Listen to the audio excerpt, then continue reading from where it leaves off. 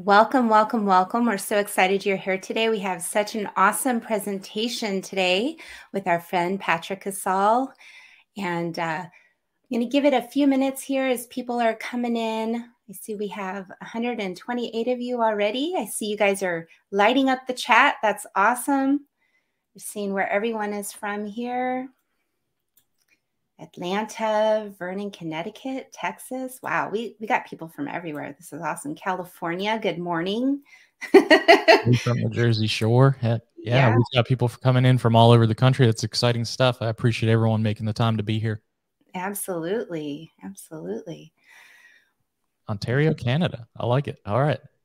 Can hit the whole North America center. So it's pretty cool. Fayetteville. Hey, Elizabeth. Wow. Miller. Some of my practice clinicians in here, I see. I like it. I appreciate y'all being here.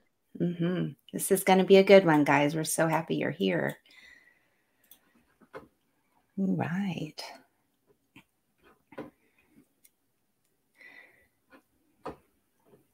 North Carolina. Nashville people. I like it. Vance, I see you. Glad that you're here. It's great. We love interaction in the chat. So, stay active during the webinar as well and ask questions. We're going to have a Q&A at the end, and Patrick will answer any of your questions that you have. Yeah, I wanted this to be as engaging as possible. And for anyone who has questions or comments or feedback, try to put them in the chat as we're going, and I will try to answer as I can and respond and hopefully support whatever's coming up for you around this topic. Yes, for sure. Hello. Hi, Heidi from Chicago. I'm right around the corner from you here in Northwest Indiana. Awesome. All right. Well, I'm going to get us started here. I'm going to introduce Patrick. We're so happy to have you here today, Patrick. Patrick is a licensed clinical mental health and addictions therapist in Asheville, North Carolina. He's the owner of All Things Private Practice and Resilient Mind Counseling. Patrick works as a private practice coach and strategist and is also a group practice owner, a motivational speaker, retreat planner, and the host of All Things Private Practice podcast. Whew, he's busy. He has been featured on Private Practice Startup, Abundance Practice Building, Therapy Reimagined, Not Your Typical Psychotherapist, Selling the Couch, and Modern Therapists.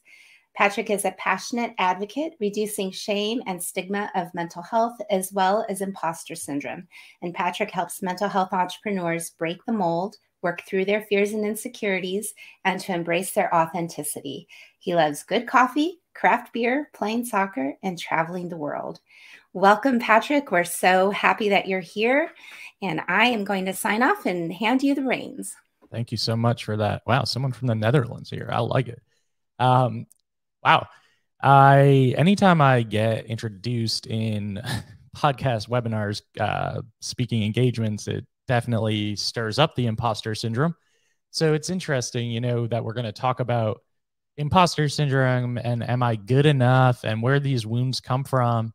And then I'm having like my heart beat out of my chest as I'm about to get ready to start talking to all of you about this. And I can't even see your faces. So I just want to take a second to recognize that, because I think for all of us, this topic is very vulnerable.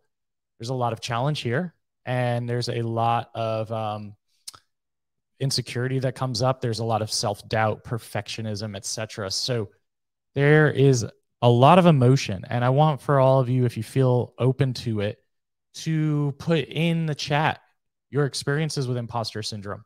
What made you want to come to this talk today? Because we're going to talk about how it shows up. We're going to talk about strategies. We're going to talk about ways to work through it.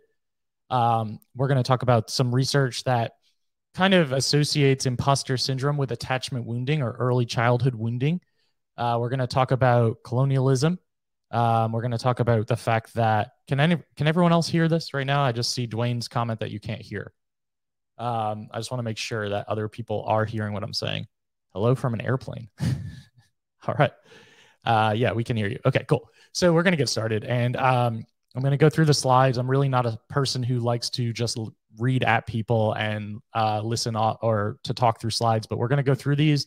We're going to take breaks and pauses throughout so that you can kind of jump in with questions or experiences. So experiences of overachieving comes up a lot when shifting from therapy to coaching. Struggle with it and truly difficult to find authentic self. Yeah, absolutely. All of those experiences are definitely part of the imposter syndrome process. Doubting yourself and your abilities when people ask your thoughts and opinions on things. Like, why are you asking me? Who am I? Yeah, that's a big one, right? Like, I know when I was working as a therapist, I'd be listening to a client and I'd be like, wow, they need a therapist. I was like, oh, I'm a therapist. Like, I think we've all had moments like that where we are definitely struggling with kind of those feelings of fraudulence or self-doubt. So I'm glad that y'all are feeling willing enough to put that into the chat as well. And I appreciate everyone being vulnerable and just being real about it. Angela introduced me. I'm not going to reintroduce myself. So we're going to talk about terminology. We're going to talk about origination, cultural implications, colonialism, lack of diversity training, the correlation between attachment wounds and imposter syndrome, and then strategies to combat imposter syndrome. So that's kind of where we are going from here. Wait, I'm the therapist. Yeah, I've had that moment so many times, like, oh, I'm the therapist here. They're here talking to me. Like, I do have a master's degree in all this training. What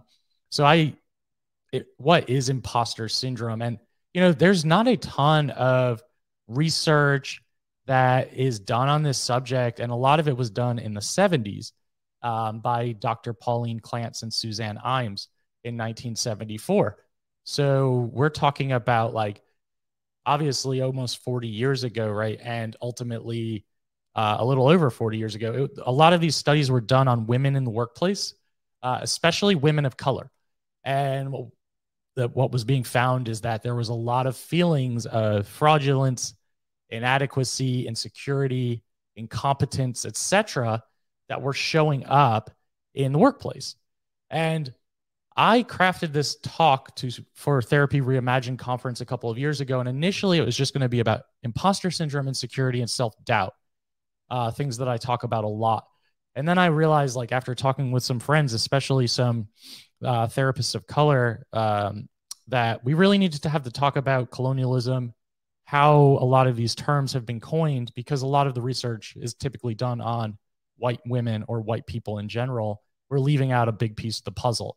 And we're also not playing with a fair playing field or, a fair situation in terms of resources and just the abilities to have the same access to things. So want to name that first. And what we want to do is, imposter syndrome or imposter phenomenon is a syndrome, something that needs to be cured through therapy, self-help, symptomology. A phenomenon is more like something that exists due to circumstances or experiences, which I think is a big part of this that doesn't get talked about. And, who am I as a cishet white man to talk about this stuff, because I have all the privilege in the world. But this was crafted after, again, lots of cultural consideration and just a lot of consultation with some colleagues of color.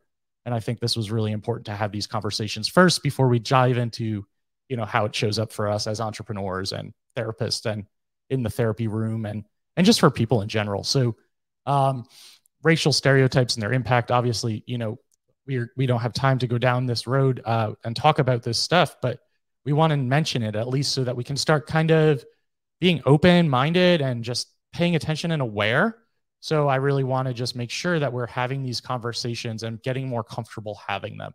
Same with gender stereotypes, masculine versus feminine roles, especially in the workplace. So a lot of this was done in office settings and medical settings. And what we're seeing in the 70s, 80s, 90s is that, for the purpose of this conversation and language, we're going to say female identifying staff, right? We're going to be found as the nurses, the helpers, the caretakers, where the male identifying staff were going to be the doctors. They were going to be the ones making the decisions in the boardrooms. They were going to be the lawyers. They were going to be the people who had all the power in conversation. I think it makes total sense if we're thinking about it and conceptualizing imposter syndrome in that lens.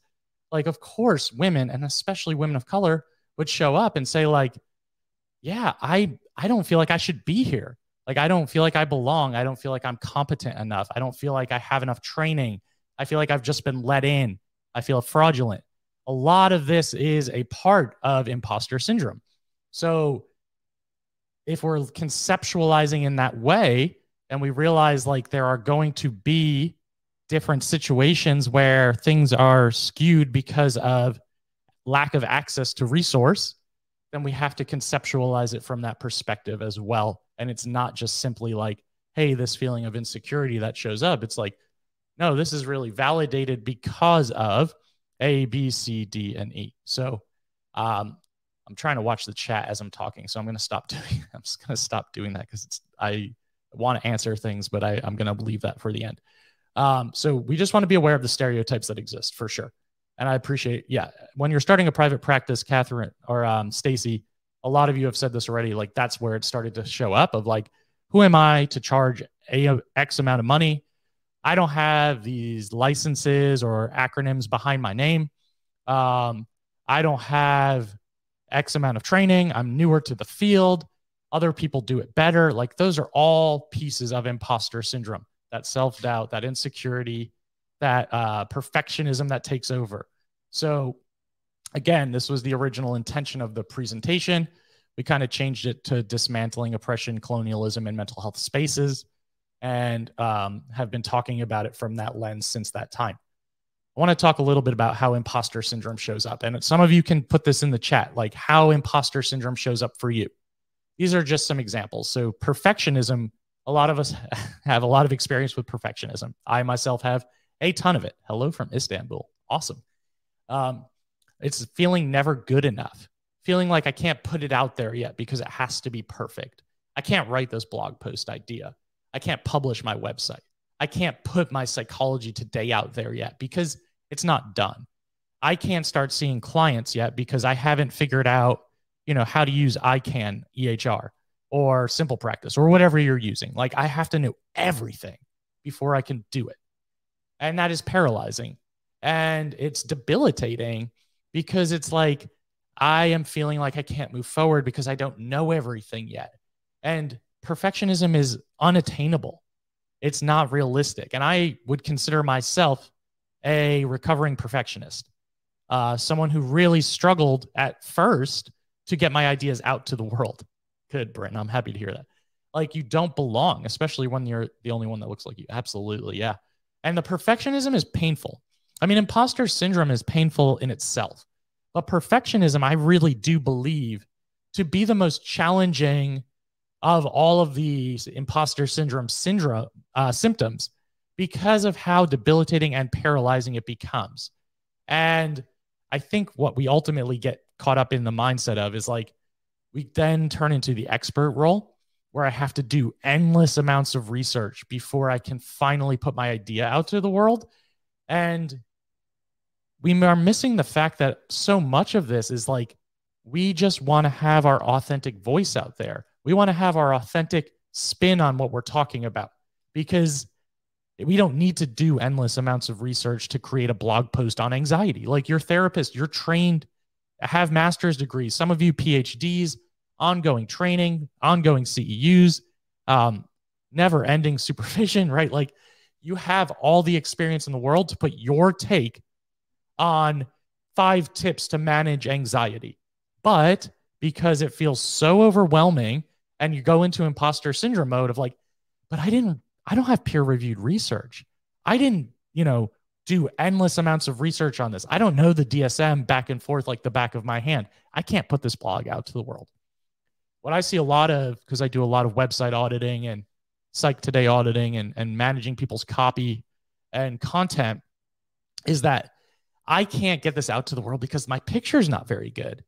My website isn't exactly the way I want it. I don't have good headshots yet. I only have a iPhone photo that I can use. It's a little bit blurry. It's not perfect. My content doesn't speak exactly to the clients that I want it to speak to. And what you're doing in that situation is you're preventing yourself from publishing. You're preventing yourself from existing. And I will always say that being visible is better than non-existent. And that's what I mean. Like your website will never be perfect. Your Psychology Today will never be perfect. All of this stuff is stuff that evolves over time and you make changes and tweaks and evolution, like the entrepreneurial evolution process, I think it's like a highway. Like you're driving down the highway and you get a flat tire and you pull off and someone helps you change it, or you reroute, or you get off at an exit because you have to pee really bad, like whatever the case is. But in reality, like there are so many stopping points and there are so many changes and shifts. And who you love working with today is not going to be who you love working with a year from now, or even 6 months from now. If you're ADHD like myself, like your interests are going to change pretty rapidly, and that's okay. So again, working through that perfectionism, and what I'll do in my coaching is like, we're going to publish this today. I don't care if it's not ready, because it will never be like ready in your mind. And once you get out of your head where it's really, really scary and you just get it out into the world, you start taking back the power. And what you'll start to see is that shift internally where your mind is saying like, oh, it's not as scary as I thought it was going to be. Like, oh, publishing my psych today, like the world is still spinning. It's fine. It's not as powerful as we thought. But when it's in here, all those irrational thoughts, all those patterns, all those narratives, all those things start to come up. And it's like, this is not going to work for me. This idea is better suited for someone else. I want to share a little bit real quick, and my brain will diverge a lot today and we'll go off on some tangents, but I am here today. I have a very successful private practice coaching business and podcasts and retreats and speaking engagements and all the things. But when I started out doing this, it was during the onset of COVID, and I was just doing Facebook Lives talking about imposter syndrome, and nobody was watching. Like nobody was watching at all. I was still having that like heartbeat, like, oh, my chest is beating really hard. Oh, I'm feeling really anxious. The only person watching is like sorry, hold on one second. Camera's doing weird stuff. The only person watching was my grandmother. I think she was like commenting like, oh, your kitchen looks good, or your dogs look so pretty. And I'm like, Grandma, get out of here. Like, I'm talking about imposter syndrome. But talking about imposter syndrome, talking about my own experiences with it, it allowed me to take the power back over it. Because what was happening was like, I was realizing that all of those anxieties and insecurities and that perfectionistic process and the feelings, it didn't matter because nobody was watching it anyway. And then I was like, it's out to the world and you're still experiencing these feelings, but it's still a lot more manageable now because it's out to the world. And then what started happening, the more I started speaking about imposter syndrome and my own experiences with it, is that I started getting invited to do webinars and on podcast interviews, and then eventually speaking at conferences. And then people were like referring to me as this imposter syndrome expert. And I'm like, but I have imposter syndrome about imposter syndrome. So like, how can I be the expert? But again, I think this is important to acknowledge that like, this is how we move through that. Yeah, Catherine, I agree. This is how we move through it. So we have to be able to manage that and move through that as it shows up. Other ways that imposter syndrome shows up, just lucking into your success, right? Like a lot of you have probably experienced, I don't know how I got here. I just kind of lucked into it. I didn't even work that hard for this. Or like, why me? Those feelings come up a lot when imposter syndrome is taking over. If any of you have experienced those, please feel free to let us know. Feeling inadequate or incompetent. So I'm not capable. I'm not competent. I feel unworthy. I'm unable to ask for help because, again, asking for help says like, I don't know what I'm doing. I have to do this on my own. Asking for help is a sign of weakness. All the stuff that we tell ourselves that is so irrational, but this stuff is real. So it shows up for us and it is really, really painful. Resistant to feedback or advice. So criticism means I'm not doing good enough. We go into our shame response. We shame spiral. And what happens a lot of the time because of our inabilities to receive feedback in a way that is just critical feedback that we all need to have, constructive feedback, is that we won't allow ourselves to be seen by the world because we don't want to be vulnerable to the feedback. We don't want to have someone say like, you don't know what you're doing. You do, like you are fraudulent in this way. You don't know everything about A, B, and C. So it's easier to just not even try. It's easier to not even put yourself out there because it's like, well, if I don't do this, nobody can ever call me out on it, or nobody can ever hold me accountable, or nobody can ever challenge whatever I'm thinking about. And that's really, that's not a wonderful way to move through the world, because you never get to share and showcase and highlight the things that you're creating and doing. And if you get that feedback, yeah, Charisse, absolutely. When I get feedback, I feel like I should have known that. It creates that shamefulness that shows up. That vulnerability shows up and says, see, I shouldn't have done that. I should not have put that out there. My camera follows me and tracks me. So every time I move my hands, I see it blinking to like try to do that. Comparison. This is a big one. Comparison, in my opinion, is the thief of joy.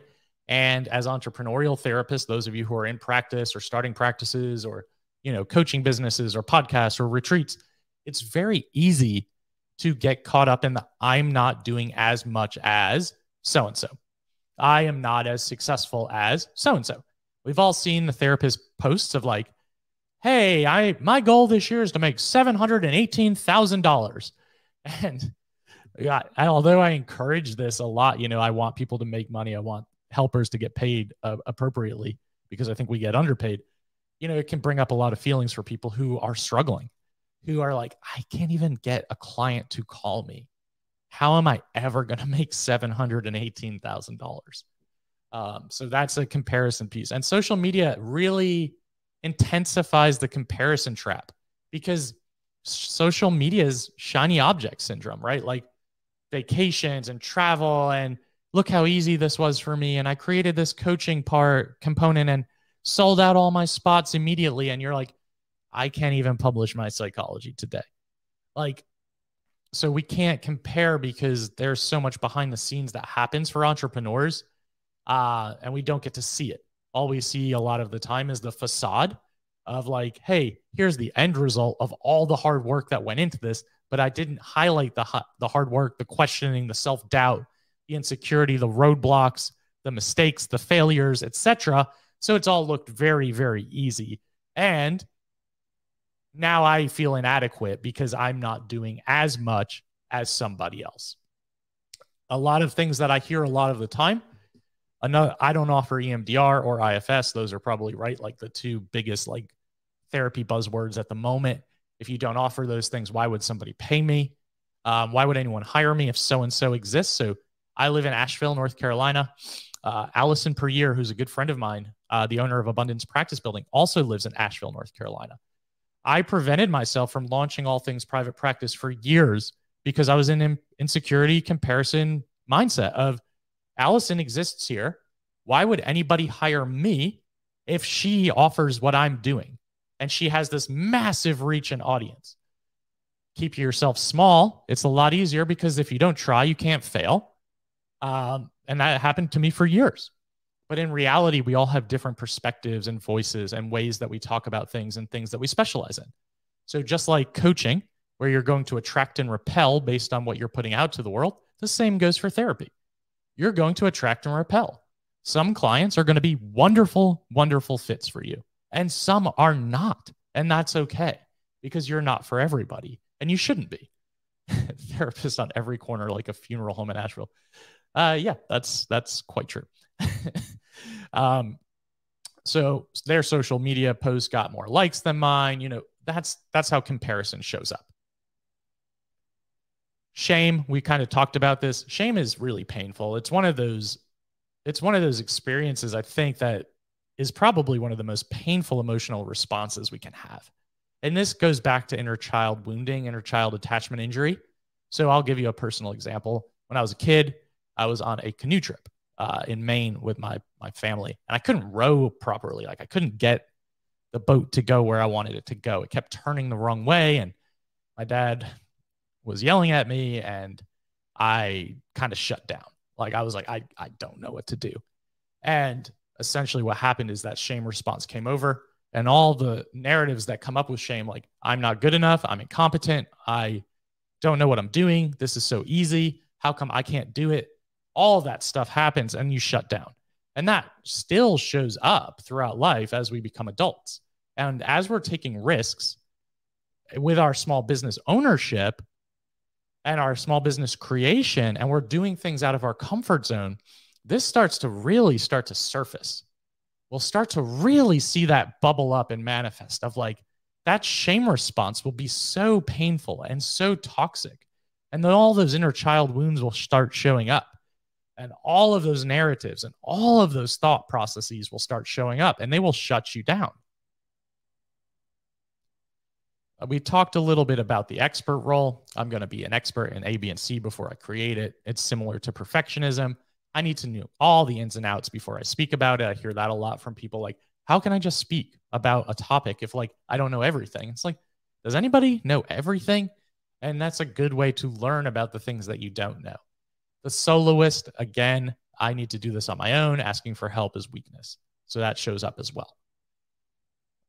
Achievement, orientation. Like we live in a culture where we live in a capitalistic society, right? So achievement is paramount for a lot of people. Like this kind of is connected to my self-worth. If I'm not achieving, then I'm unworthy. Rest, what is that? Like how many of you are really struggling to say like, I need to put it down. I need to stop. I can step away. I'm allowed to step away.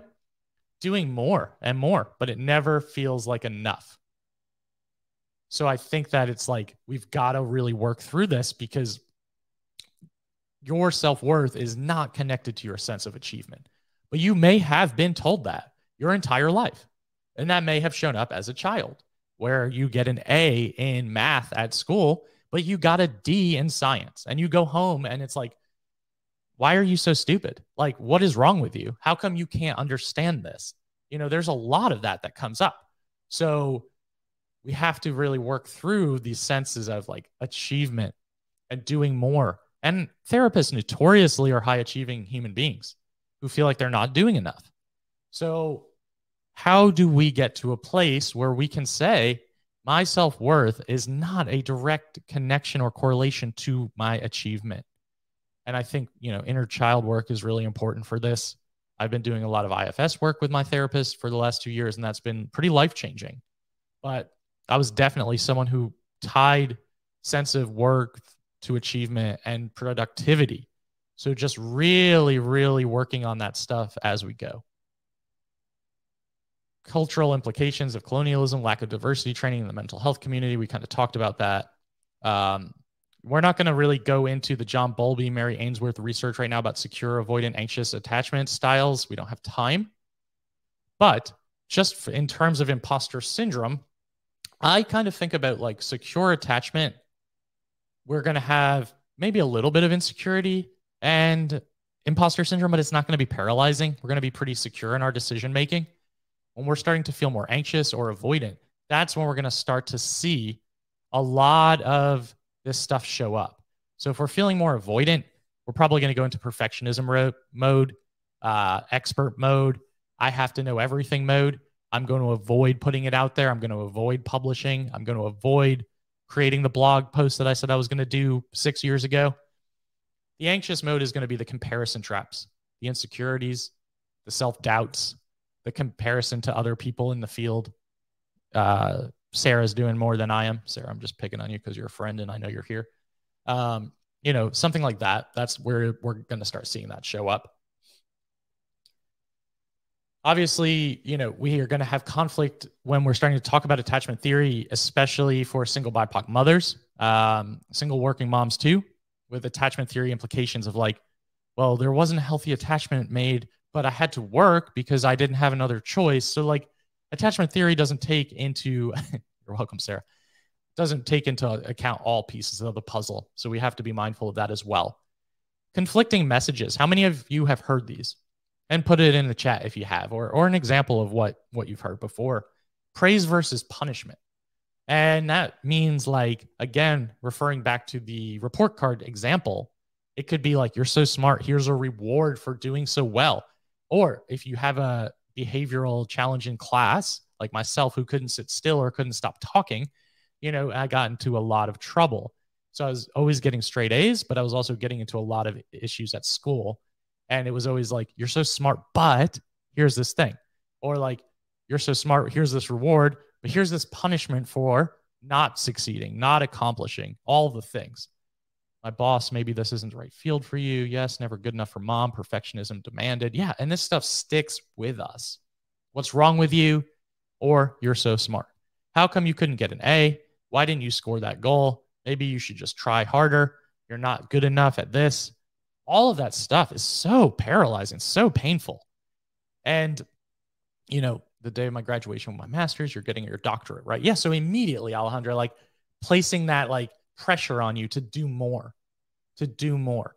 Heard it all as first generation of immigrants and in the workplace being the only person of color. Why do you need a reward? It is what is expected. This stuff is really challenging. So you can see how these messages early on really impact our abilities as professionals. Even when we're doing the work, it still exists. It still shows up. Punishment for failure, and challenge not readily accepted or encouraged. That's a big one, I think. We don't talk about failure enough in a positive way. Failure has such a negative connotation. I bet when you hear the word failure, a lot of negativity kind of shows up. And what, Ava, yes, this webinar is recorded. So failure is a part of the process, right? Like when you started riding your bike, you probably fell down a bunch of times and got back up. But as a child, because you're more adventurous, you're willing to take risks, you're willing to kind of be uncomfortable more. It's like, it's very, very easy to see how you can do that as a child, but as you become an adult, it becomes more challenging. And our society does not normalize failure. And that's what I talk about on my podcast all the time, is normalizing fear and failure, because failure is a part of the process. It allows us to take a step back and say, how can we change this going forward? What can we change or pivot, or what can we get rid of? This didn't work. Let's talk about, normalizing the failure process. And there are plenty of very successful people who have had endless amounts of failures. And we should really be talking about it as something that is a part of society. It doesn't mean there's something wrong with you. It doesn't mean that, you will never get, you'll never figure out A, B, and C. A lot of the times it's just like, you just started this thing, and of course it's going to be challenging. Of course it's going to be a struggle, because you don't know. You don't know any different. You've never done this before. When you start a private practice and you're feeling like a failure, you've never done this before. You probably didn't get any training in graduate school to start a business. So it's really important to just try to normalize this stuff, because it is a part of the process. Again, attachment styles, like we've kind of talked about. So we're going to kind of move past that. I'm going to talk about strategies to combat imposter syndrome and insecurity. We all know self-compassion as therapists, but at the same time, we don't practice what we preach a lot of the time. So it is about treating yourself the way that you would treat somebody else when they're struggling. And I know we all have a hard time with that for the most part. Rewriting the script, really important. So for example, when you're starting something new, writing down, hey, you're starting to create a website. You've never done this before. You are allowed to struggle with this. You are allowed to make mistakes. This is okay. So like really giving yourself permission and affirmation to do it differently, to break out of that perfectionism mode. Therapy and mentorship, super important. I've seen a bunch of you putting in the chat that, working through your inner child wounding is really important, but this is lifelong stuff. So like lifelong therapy, really important. Mentorship, coaching, surrounding yourself with people who are supportive, good supervisors. All of that stuff is really, really crucial. So ensuring that you are working through a lot of these wounds, a lot of the cultural and societal messages that are kind of keeping you stuck or stagnant or still or feeling inadequate. This stuff has to be lifelong. And it happens in the therapy room. When you have a bad client interaction, a lot of you are going to leave saying to yourself, I clearly am not a good therapist. This did not go well. This client clearly did not want to come back here. And maybe they don't. Maybe they ghost you. Maybe they tell you, whatever the case may be. But in reality, that is a normal part of the therapeutic process where the rapport is probably just not there and it's probably just not a good fit. But instead, we oftentimes internalize this. We go home, we talk about it in our own therapy sessions or supervision. I'm a terrible therapist. I don't know what I'm doing. I missed this. I missed this. In reality, it's like, if you really think about it, was this the right client for you? And were you the right therapist for them? The odds are probably not. And in reality, there are so many people out there who need mental health support. So you are not going to be the ideal therapist for everybody. And that is absolutely okay. So I really want to emphasize that. Healthy support system, very important to move through challenges. I mean, whether it be colleagues, whether it be coworkers, whether it be a mastermind group, whatever it is, having people to bounce ideas off of, to help build you up, to support you, to hold you accountable, to offer constructive feedback. This is really, really, really important. Yes, supervision is unbelievably helpful if you have good supervision. And I know there's a lot of bad supervision out there. There's also a lot of good supervision out there. Vulnerability. Vulnerability is huge. I think it allows you to take back the power, because when you can be open and authentic and honest about how you're feeling, when you can admit, I am experiencing imposter syndrome, I am experiencing perfectionism, self-doubt, whatever the case may be, it allows you to just drop in and get, again, out of your head, really allowing you to work through it and putting it out to the world. I think it really does allow you to take back the power.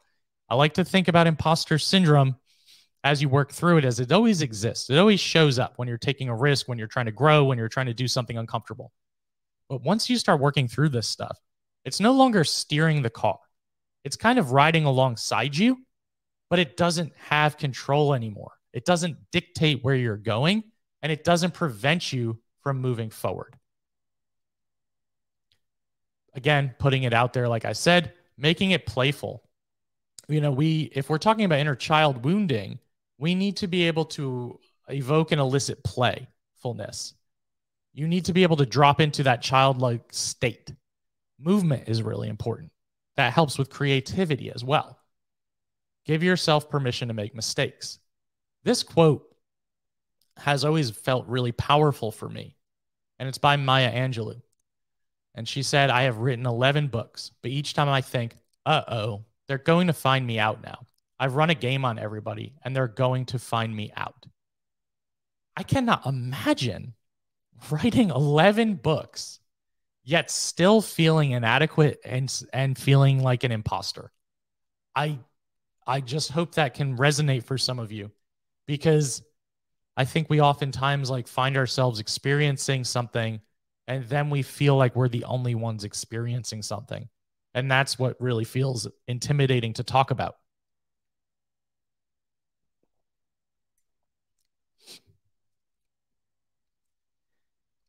It's almost like the better I do, the more my feeling of inadequacy actually increases, because I'm just going.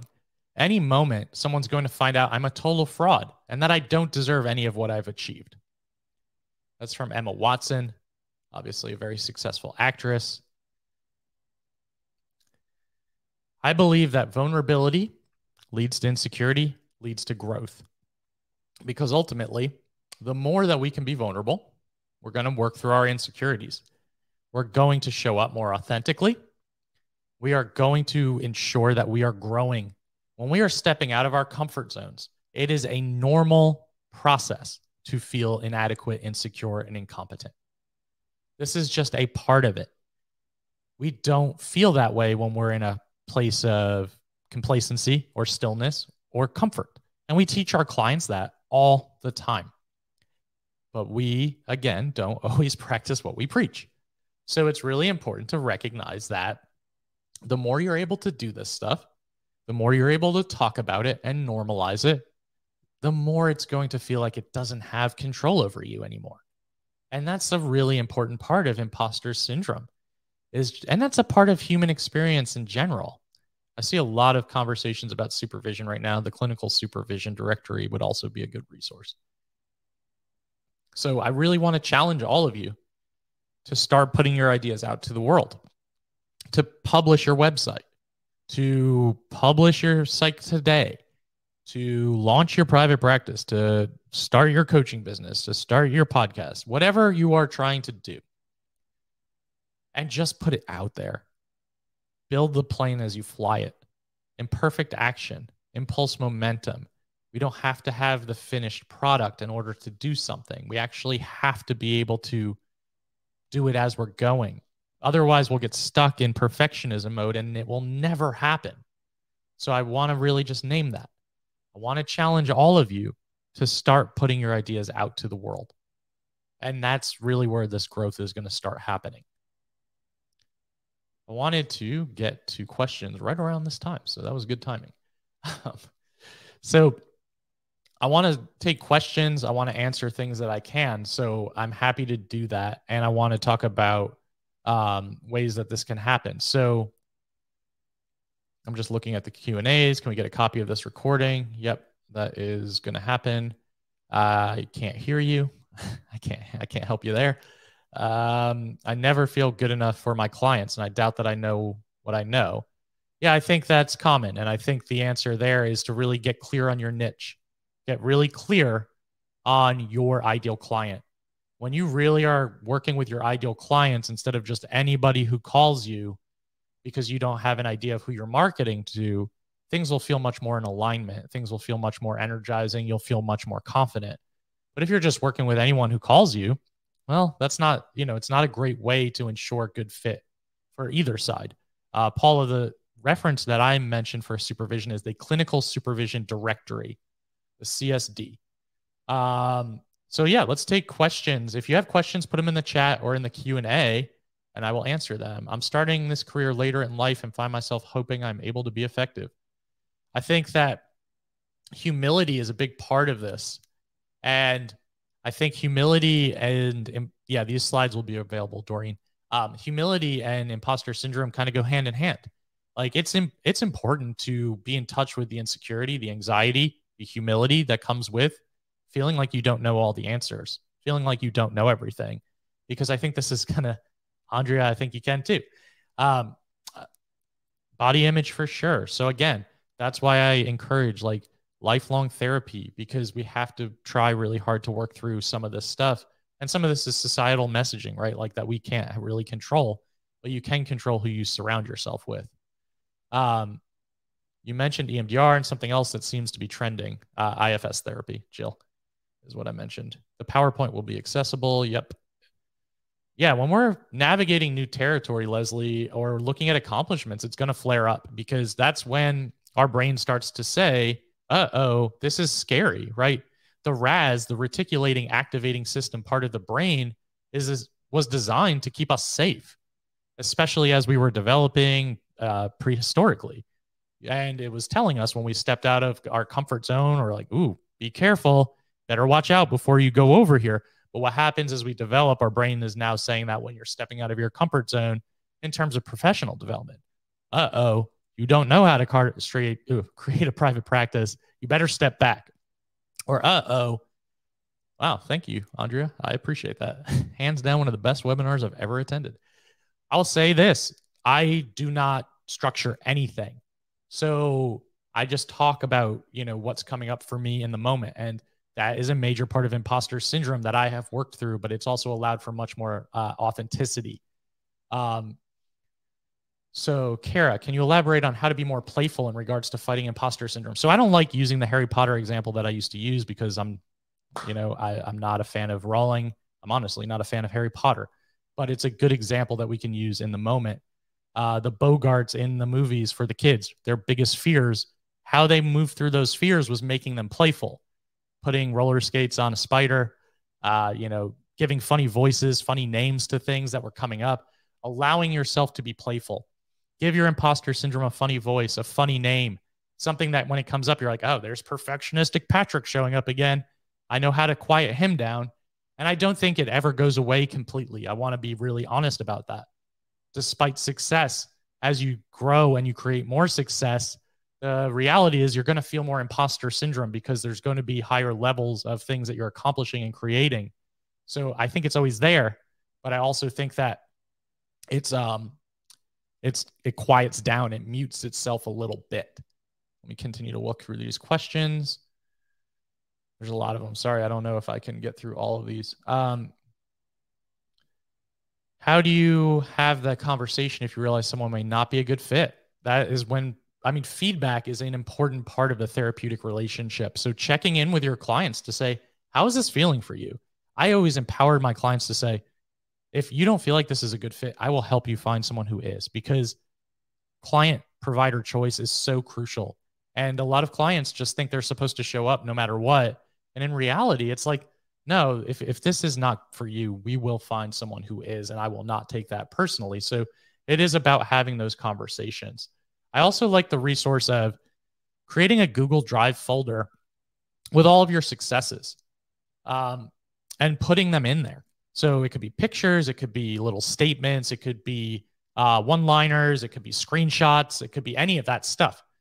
And you put that in there so that when this imposter syndrome is showing up for you and convincing you you're not good enough, you're not qualified enough, you're not competent enough, you go to that folder, you open it up, and you see the examples of all of the ways that you are good enough and competent enough and qualified enough. And I bet most of you, when starting grad school, you had a lot of these feelings like, am I going to pass the tests? Am I going to pass comps? Am I going to do this? And then you felt like it was a breeze, like a year or two in, and you're like, yeah, this is fine. Like this is not hard anymore.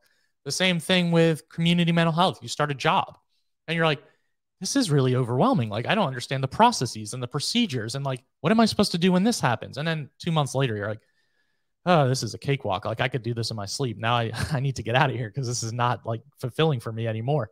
So, try to remember that stuff, because I think it's really important to work through as you go, and really ensuring that, you're remembering that you have gotten through times where you have questioned your abilities and your competence, and then you've come out the other side. And those things are so important to remember. So I want to just name that as well. A lot of you are asking a lot of similar questions in the Q&A.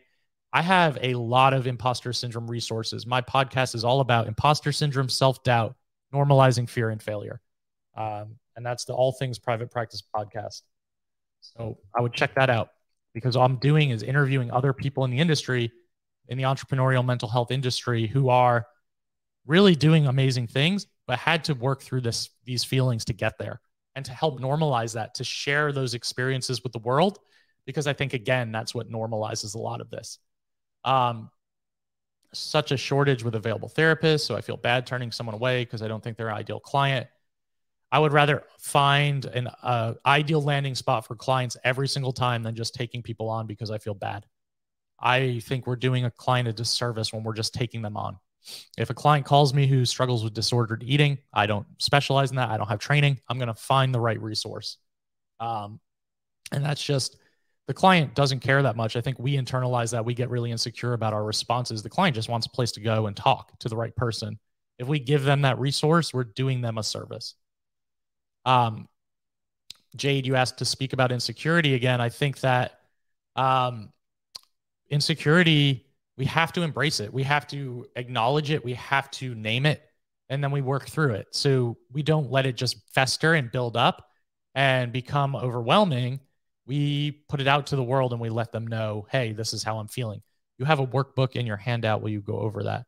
Yeah. So the workbook that I give out is just an imposter syndrome workbook with tips and strategies to go through imposter syndrome. So you can download it and make it your own and do whatever feels good for you. Marisol, where did you start to get yourself out there to the world? Facebook Lives 2 years ago, talking to nobody. And now I have a newsletter of 15,000, a podcast that has sponsors, retreats, and a Facebook group of 10,000 therapists. And it started with Facebook Lives, where only my grandmother was responding. What do you do with clients who suffer from imposter syndrome when society is going through the same thing? You just help normalize and validate. I think that's what, therapy is a lot of the time, is normalizing and validating. Have you ever received negative online reviews? How do you handle that? Yeah, absolutely. And that's going to happen. When you own a business, you're susceptible for online reviews, and those don't always have to be positive. And I think it's just about embracing those, and they are going to hurt, right? Because, oh, the podcast helped you start your private practice. I love hearing that, Vanessa. Because that just happens. But ultimately, the good outweighs the bad, and we tend to focus on the one negative review versus the 100 positive reviews. And I think that's just how our brains are wired. How do you find the time to branch out into new ventures? That's a long, that could be a question that I could answer in a long amount of time. But yeah, ultimately what happened is I know I didn't want to be a therapist anymore. Natasha, the name of my podcast is All Things Private Practice. The link is on a sticky message in the chat, but I'm putting it in there anyway. It's on all major platforms. We have tons of episodes on imposter syndrome and self-doubt. And my motto really has become doubt yourself, do it anyway. And I live by that motto. And I think it's really important to embrace that theory and that philosophy of like, embrace the self-doubt, do it anyway. The self-doubt is always going to be there. We get one chance at this life, and I don't want to have regrets. So I'd rather try and fail than not try at all. And that's been really helpful for me in a lot of that. So my other motto is don't be the Applebee's of therapy, but that's not really applicable to today's conversation. But I'm just looking through the chat still. If you have more questions, I'm still happy to answer them. We have a couple minutes left. I hope this was helpful. If you're still here and you want to, please join the All Things Private Practice Facebook group. Very supportive group that both Ashley and Sarah helped me moderate, and listen to the All Things Private Practice podcast. I would really appreciate that because I think that it is a wonderful podcast, and maybe I'm biased, but I also have never listened to a podcast in my life. So it could be terrible. Wow. Thank you, Patrick. This has been amazing. And by the amount of chatter going on in the chat room, I mean, this has been a great webinar for everybody. We are very thankful that you came to speak with us today, Patrick. And if you guys want to go to his podcast or learn about his retreats, we got the QR codes up there for you. Again, thank you, Patrick. This has been a wonderful webinar. We hope to have you back again. Yeah, thank you. Do you want me to continue to answer these questions or? Absolutely. Go for it. Cool. Yeah, I'm happy to do this. I love the engagement piece, y'all. So I appreciate y'all asking questions. So biggest challenge I deal with at this point in my career, boredom. I don't really enjoy doing private practice coaching anymore, so I don't do it anymore. I mainly focus on podcast retreats and speaking engagements. So I think the biggest challenge for me is like figuring out how to be content with what I've created, which I think is a challenge for a lot of us. Good resources for advertising aside from Psych Today. Your website. I mean, your website nowadays is really important. I mean, it's a glimpse into how it's going to be to work with you. And my coaching a lot of the time, and my podcast and my TikTok series on Your Psychology Today sucks, and here's why, is because like we talk like walking DSMs and we don't talk like actual human beings. And I believe relatability is accessibility. So the more relatable and authentic content you can create, the better you will be. But a good website with good SEO that shows up in Google searches is priceless. Also, networking within your community, connecting with other therapists, psychiatric providers, other people in general who may come in contact with your ideal client. So those would be my advice there. Tips for pre-licensed folks, Juliana, I'd have to know about more of what you're asking, but I'm happy to offer that. Our Facebook group is fun, Ashley. I agree. Question. I have quite a few long-term clients. They do not want to stop therapy. How do I find out if they're getting what they need? They are reaching their goals. They'll have wonderful breakthroughs, but then I hint. Yeah, I mean, I think abandonment and attachment trauma starts to come up when we're talking about transitioning. And I transitioned from 40 client caseload to 0 clients. I no longer see therapy clients anymore. And that took about 1.5 years. And it was hard. A lot of hard conversations, a lot of attachment trauma, a lot of abandonment showing up, and really helping them find the next landing spot, because I think therapy is lifelong and evolutionary, but like you're going to see different therapists throughout your life. So I just help normalize that as well. And I let them know, like, I've seen endless amounts of therapists and this is normal and this is a part of the process. Strange question. What QR code website do you use for your QR codes? I think we created those on Canva. Can I share your workbook with a client? Absolutely. Go for it. I appreciate you asking. Yeah, listen to the podcast. Heather, I think it's great. We've had so many cool guests on there and it's been a really fun experience. And Catherine, I love the fact that you come to every webinar that I host. So I appreciate you. Even starting a podcast, right? Like I had that idea for years. And what happened was I kept putting it off again because of imposter syndrome. Like, I don't know how to start a podcast. I don't know what a podcast is. I've never listened to one. Everyone kept saying, you have a podcast voice. You speak so well. Like, get this out to the world. And ultimately, I ended up just starting it, like picking a platform, getting a mic, and just starting to record. And now it's been almost 2 years. We have over 100,000 downloads. And we have 2 sponsors. Like, I never foresaw that. I never foresaw any of this. So I think it all started with just starting, though, and just putting it out to the world instead of like being so overwhelmed and scared to do it. Vulnerability is real. Yeah, absolutely. How do you use the QR codes? If you scan it with your phone, it should pop right up. Cannot wait to be able to attend a retreat. Yeah, Danielle, everything for 2023 sold out. Ireland 24 is sold out. But we will have Greece, Italy, and southern Spain in 2024, hopefully coming as well. And I'll be announcing that in the next couple months. As a client with attachment issues, I think giving at least 6 months notice. Yeah, absolutely. I think, Carissa, that's a great strategy for sure. I think giving notice 3 to 6 months, like to help transition out, and then offering referrals, processing what's coming up for them and for you. You're going to want to process that in your own therapy or supervision. It's really important. And there are clients that have same clients for 30, or therapists who have same clients for 30 years. Absolutely. And I think that's okay too. It's just, it depends on the direction of your career and your trajectory. Because if you don't want to be a therapist for 30 years, that is something to start considering. Or if you want to change the clientele that you see, or your niche changes or whatever, which is totally okay. Is that okay to have clients forever? Yeah, I think it's okay. I mean, there are plenty of depth psychologists or psychoanalytic therapists who would say, this is a 10-year relationship, etc. I'm on my phone, so can I still scan the QR codes? Yeah, I can pull them back up.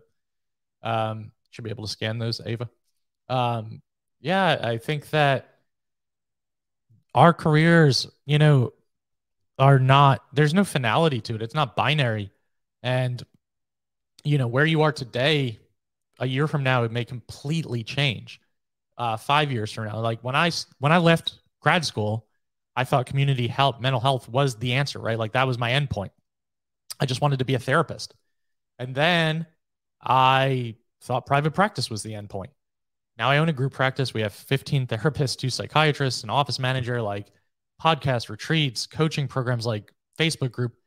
I just think that our skills are so applicable in so many different arenas that as long as we are doing the things that feel associated and connected to our values, and we feel energized and passionate about what we're doing, the sky is the limit for what we can do.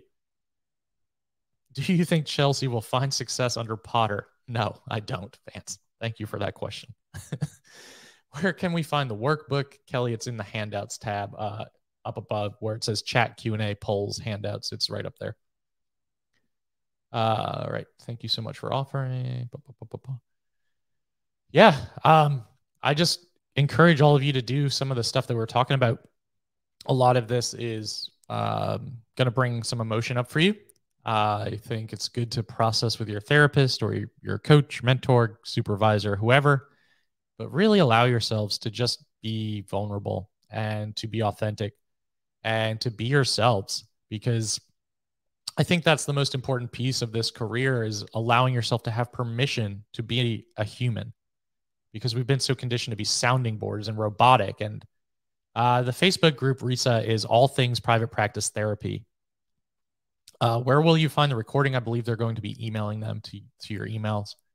Yeah, 140 clients. You could never keep up with that. That's outrageous. It's not even, that's not, I could go into a really big rant on that. I'm not going to, but that's not possible. So I would consider joining a group practice or starting a private practice.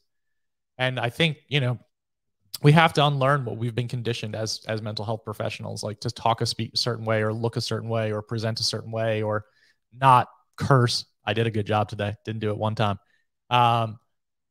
Using authentic language, using authentic copy, sharing your story, disclosing a little bit about your struggle. Like, I think that is all really important because, again, normalizing the human experience is really important. And I think that's a big part of this. Um, I'm reading, as a faculty member, vulnerability is real based on student evaluations, which does not lead to insecurities. And you start questioning your abilities, and the imposter syndrome is real. So strong. Yeah, absolutely. I think we're about at time, but I really do appreciate all of you who showed up and stayed and asked questions and put yourselves out there. And that's a big part of this process. So again, put yourself out there. Doubt yourself, do it anyway. And I really appreciate all of you showing up and just participating in this. And thanks again for having me on here, Angela. This was a really fun experience. Thank you, Patrick. It was awesome. We really appreciate this. We hope that we will have you on here again. Thank you, everyone, for coming out. And we will be sending out the recording as well as the handouts and the slides. So you can expect that by hopefully tomorrow. So once again, thank you, Patrick, and everyone have a wonderful day. See y'all. Have a good day. Have a good weekend.